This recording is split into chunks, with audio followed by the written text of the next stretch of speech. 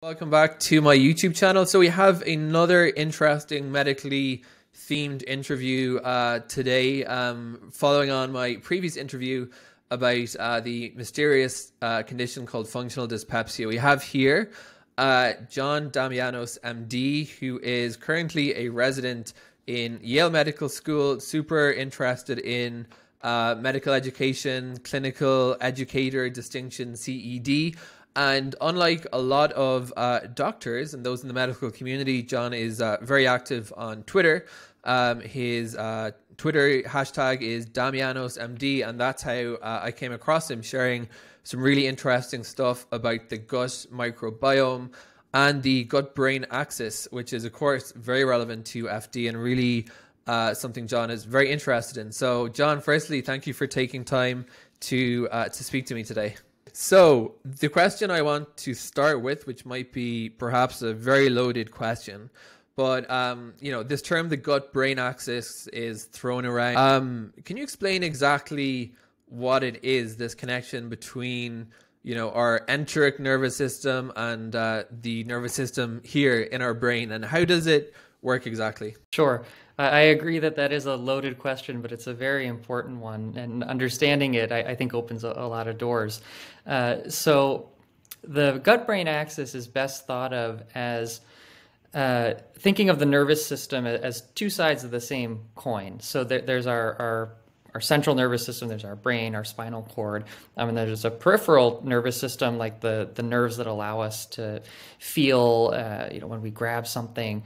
And our gut has its own nervous system, as you alluded to, the enteric nervous system. And this is a very extensive network of nerve cells that regulates motility of the gut, sensation in the gut, contributes to digestion, and has links to the immune system, the endocrine system, and many other body systems. And they're really, as I mentioned, two sides of the same coin, and they come from the same both evolutionary and embryologic precursors. And so in human development, in the womb, the central and the peripheral nervous system really come from the same progenitor tissues. And so people who have dysfunction in the central nervous system are more likely to have some sort of dysfunction in the peripheral nervous system, including the enteric nervous system, and vice versa, for this reason, that they're really two sides of the same coin. And this is relevant to many disorders, but particularly the disorders of gut-brain interaction whose pathophysiologies involve dysfunction along that relationship between the central nervous system and the enteric nervous system. And again, this encompasses many different aspects, including gut motility, the gut microbiota, systemic and local inflammation and the entrainment of the immune system, and the endocrine system as well. I think most gastrointestinal conditions can be thought of in light of the gut-brain axis, and GERD is an excellent example because the underlying pathophysiology of GERD is transient weakness of the lower esophageal sphincter that allows reflux of contents from the stomach, mostly acid from the stomach, into the esophagus, leading to irritation and eventually erosion of the esophagus. Now, over time, that can cause irritation of the nerves in the enteric nervous system that cause sensation, that allow us to sense what's happening in the esophagus. And like any other nerve, let's say nerves on the skin, if you get a sunburn, as the sunburn's healing, your skin is very sensitive there. And so the same thing can happen. Your esophagus can become hypersensitive to any stimuli at all. And because you're having pain, you tend to focus on areas where you're having pain. And so people tend to have what's called esophageal hypervigilance. And they begin to have this hypersensitivity of the esophagus due to chronic irritation of the nerves. And even after the reflux is gone sometimes, they can still have this abnormal sensation, basically oversensitive nerve. So you're saying that's almost like, it sounds like a sort of phantom condition where the actual acid's no longer there, but you still can feel it as if it's happening right now. That's a very good analogy. Another one that I use is PTSD of the gut. And this is relevant to functional dyspepsia, IBS as well. Sometimes you can have an insult where you have inflammation or trauma within the GI tract. And then after you leave that, you can have lasting changes to the local environment, including to the nerves, that causes this hypersensitivity. So PTSD of the gut is another way to think about that type of phenomenon. Amazing. That is super, super interesting, and something that actually makes me think about all of this in a whole new light, this idea of there being some kind of trauma and lasting response. I mean, and is there any way for, for a patient to, I presume when we're saying it's kind of a phantom sensation, whether it's that kind of, FD-like problems with bloating and motility or GERD, is there any way for me to know whether there's actual acid or this is just a sensation of acid, or from a patient's perspective, does it feel pretty much the same? It can be very difficult to tease apart on just a symptom basis alone. The GI tract, it's my favorite organ system, and it's a very complex organ system. At the same time, I often say that it has a limited symptom repertoire, because the GI tract can only signal to us that something is wrong in a few ways. It can have pain, it can have altered bowel habits, it can have nausea, vomiting. There are really only a limited number of symptoms that the GI tract can produce. And because of that, many GI conditions will present with similar symptoms. And so if you look up, for instance, bloating, well, there are literally hundreds of conditions that can cause bloating, gastrointestinal and non-gastrointestinal. And so symptoms alone are usually not the best way to distinguish what the underlying pathophysiology is. And this is where specialized testing can be helpful. And in the context of GERD and esophageal symptoms, for instance, there are many types of tests that we can use to measure the acid load in the esophagus, to really track how much reflux is happening, how many reflux events are occurring throughout the day. And then with motility as well, there are many people who are diagnosed with GERD sort of empirically based on symptoms, but actually have esophageal dysmotility. And so people with, for instance, achalasia, it takes them about on average 10 years to actually get their diagnosis, which is usually done by high-resolution esophageal manometry that looks at the motility of the esophagus, because that you're actually using a test that finds the underlying pathophysiology instead of just going on symptoms alone. So let me ask you a question, because your average patient who comes to their doctor and says, I'm getting horrible heartburn, so they're going to kind of lead the diagnostic process. They're not presenting to a tertiary center of excellence with esophageal mammometry. I'm sorry that I'm getting the name wrong. Does that mean that there's probably a lot of overdiagnosis of what everything looks like GERD, and these more common, these more rare maybe conditions that actually have a more complex pathology are not going to get diagnosed because most people don't make it to those specialized, tests and treatment centers? That's definitely true. One of the key phrases that we have in internal medicine is that common things are common. And we know that GERD is an extremely common condition within the population. It's one of the main complaints that comes to primary care. It's one of the main reasons for gastroenterology referral as well. And so if you have 100 people who are presenting with heartburn, the vast majority of them are actually going to have GERD. And so a lot of those people will respond to empiric therapy of GERD. We don't even need to necessarily put them through invasive testing of their acid levels.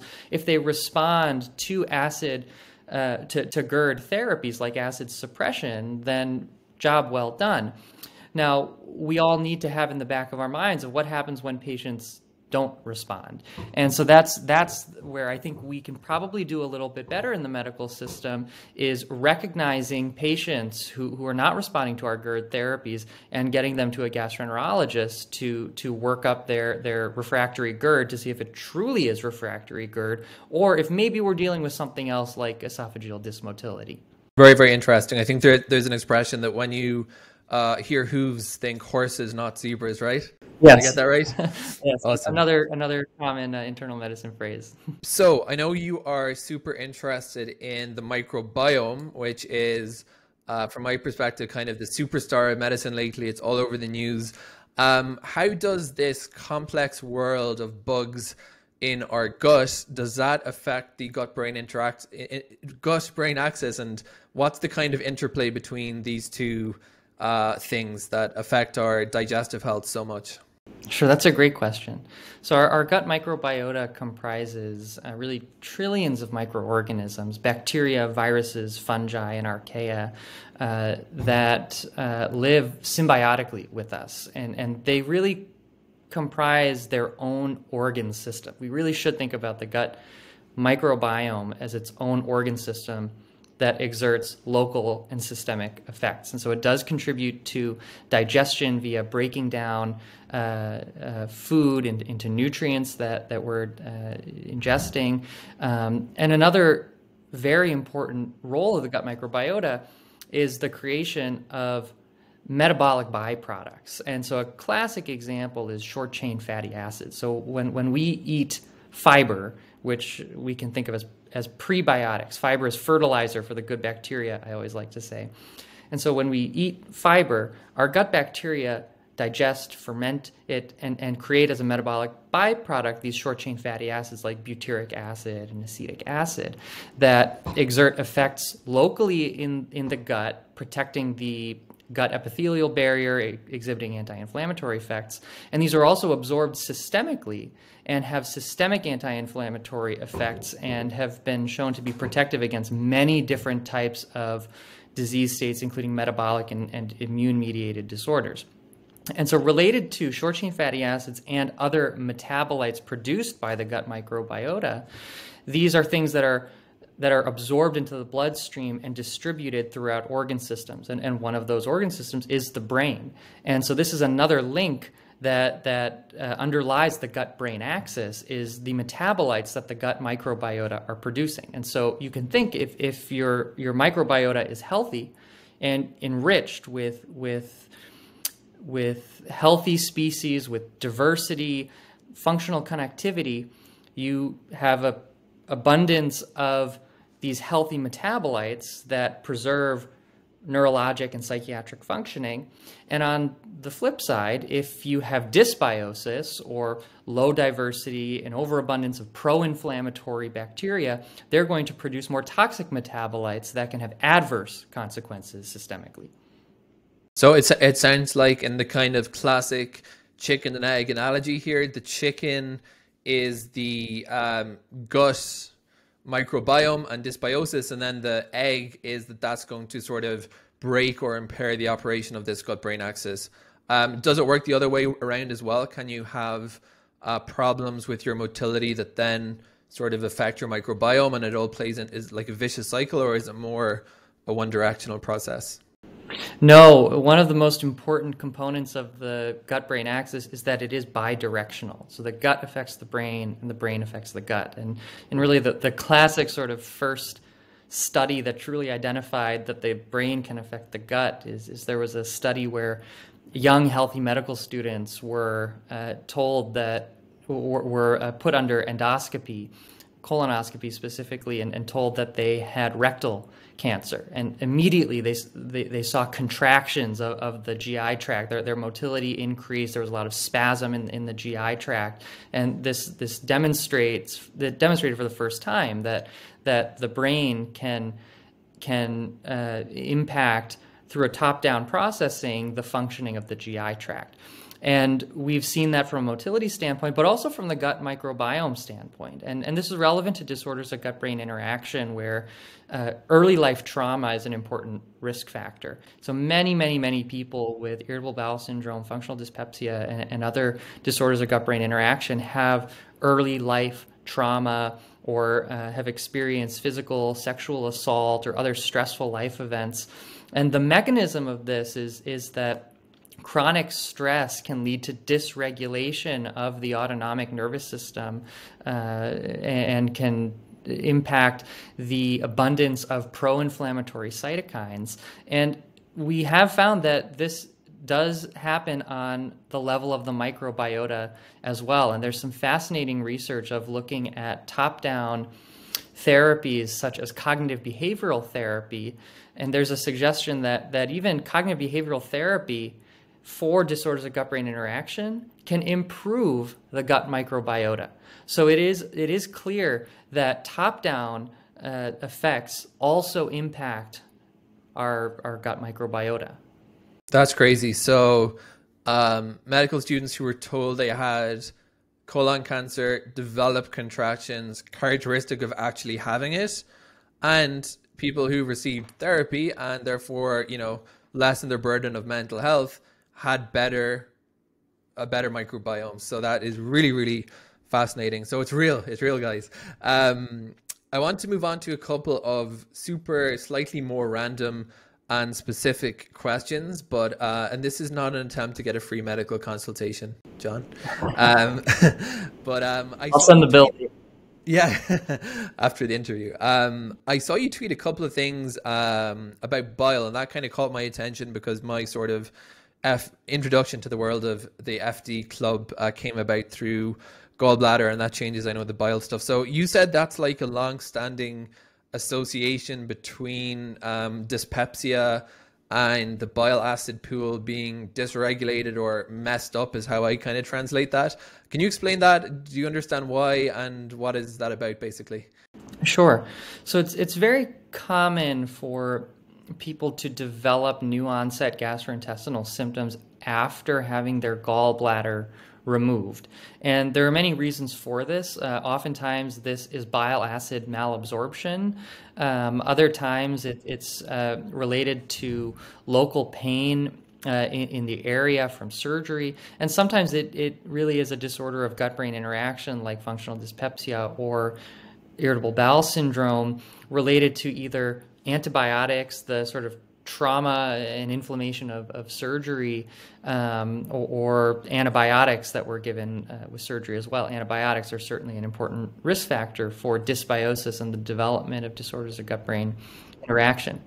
Now, one of the other important functions of the gut microbiota is to regulate bile acid metabolism.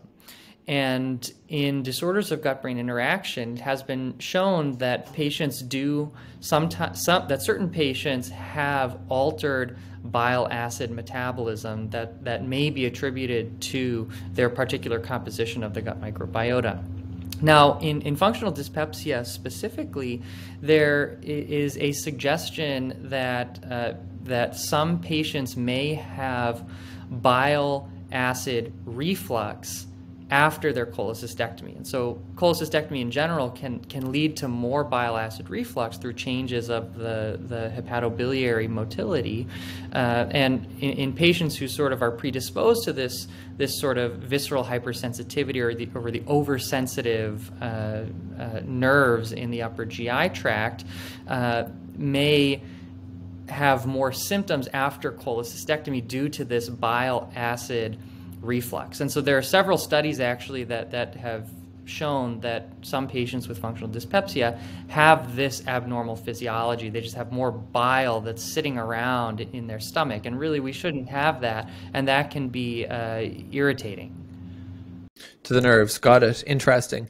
And speaking of nerves, my second very specific question is something that I know a lot of patients are really interested in, is the various antidepressants, and the fact that it seems that for FD and also for IBS, that the older tricyclics, amitriptyline, nortriptyline, are used in these low dosages and not the newer SSRIs and SNRIs. And I've tried through my very limited ability as, someone with Google to understand. That's intriguing. Why is it that the older drugs are used? Does anyone actually know, or is it all kind of just trial and error at this point?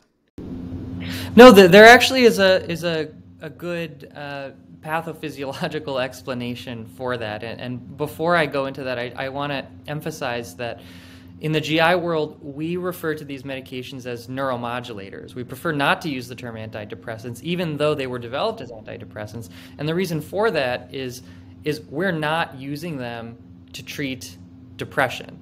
that's often a favorable side effect that we use them for. And certainly when we treat disorders of gut-brain interaction, we want to treat the comorbid psychiatric disorders that are very, very common in disorders of gut-brain interaction.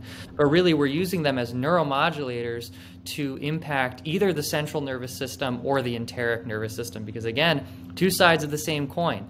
95% of our serotonin is made and stored in the gut, not the brain. And so medications that affect serotonin, like SSRIs, SNRIs, are going to affect the gut just as much as they're affecting the brain.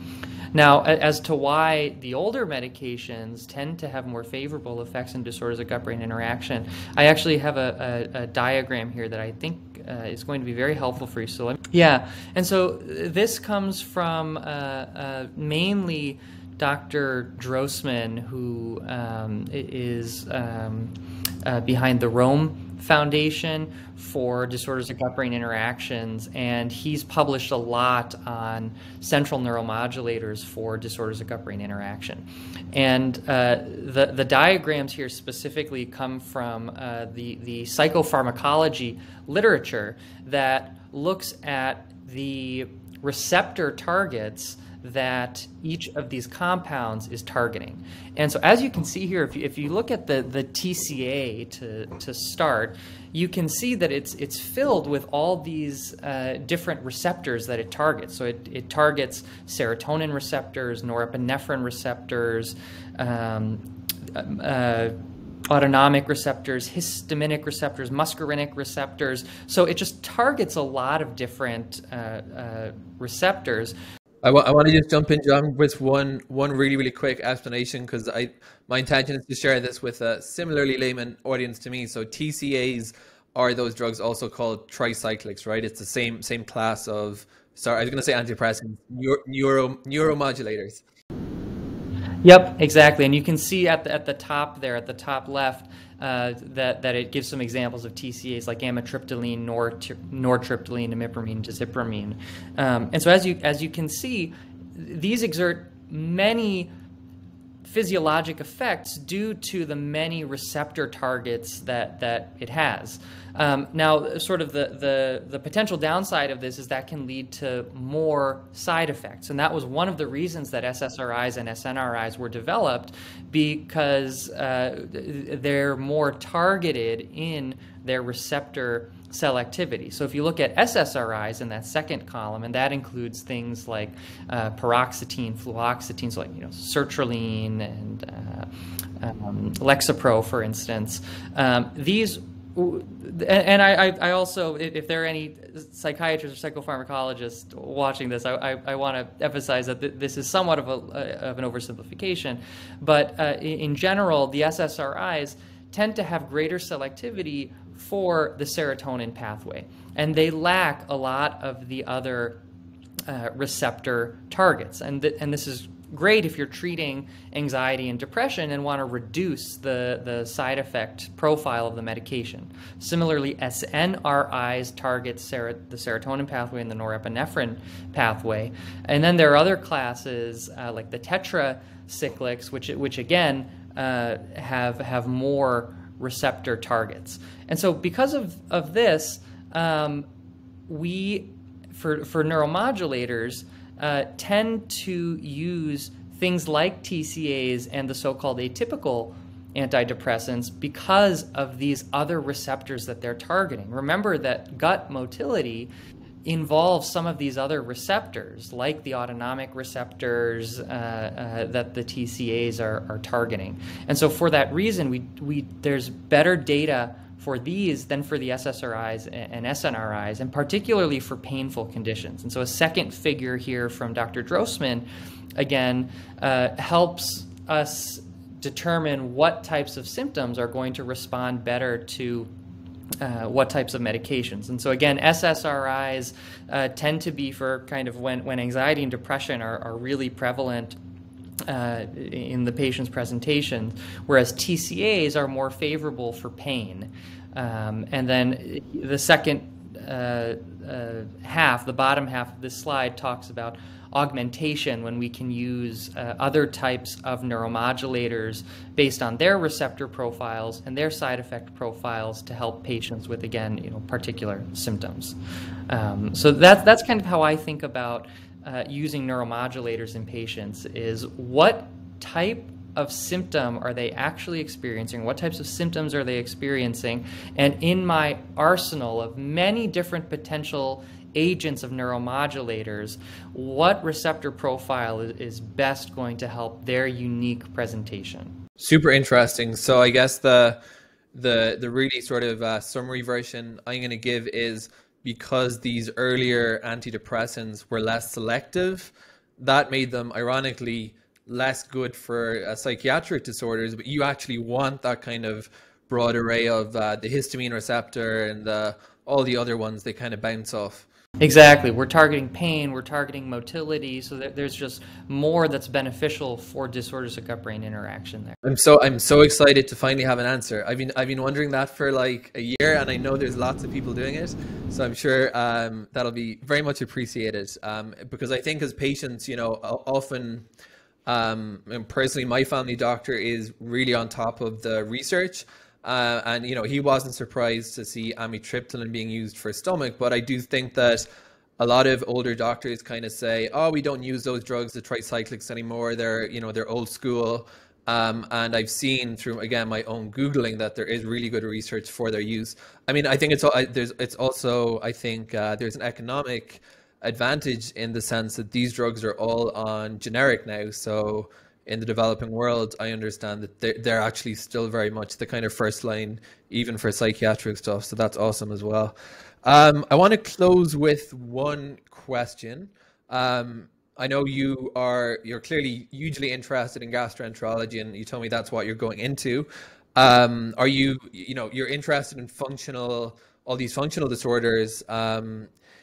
What's your feeling? Are you kind of optimistic regarding what's coming down the pipeline for treatment based on what you've seen about our understanding, or how do you kind of feel the treatment of these is going to evolve over the coming couple of decades? I'm very optimistic about the future of disorders of gut-brain interaction, and I think we've seen a major shift even within my own lifetime of people's attitudes and research efforts to understanding these conditions. I think in the past there was this mistaken dismissal of these conditions as essentially manifestations of psychiatric disease, and just sort of very little interest from the side of primary care and gastroenterology to manage these conditions.